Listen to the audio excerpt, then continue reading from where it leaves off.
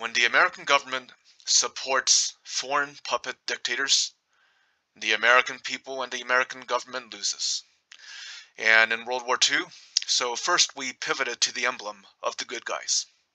Now we discuss the bad things. And the bad things are essentially, in China, you had this puppet dictator, an American puppet by the name of Chiang Kai Shek, or Jiang Jieshi. His regime, his so-called Republic of China, or Zhonghua Minguo, from 1912 to 1949 was a puppet state. And there's a mirror of this effect happening in countries, in different places where there's an American-backed dictator who's unpopular. He's a puppet. He's overthrown.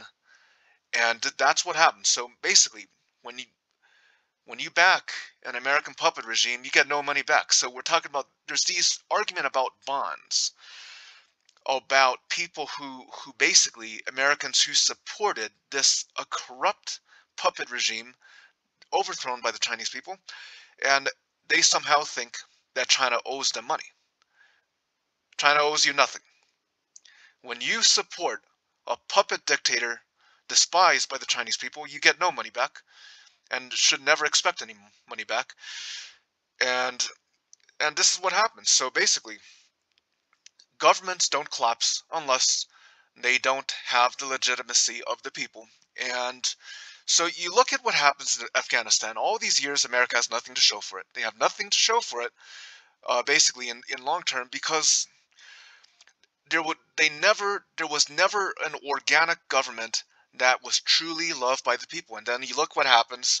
Basically, you have, is it the new regime or the old regime takes over once again? But basically, when you have, it is never a good idea. It is never a good idea to give money to an American puppet that's not popular, that's likely to be overthrown in a few years. So this is what happened with World War II. When you give money to a dictator that collapses, that's overthrown, you get no money.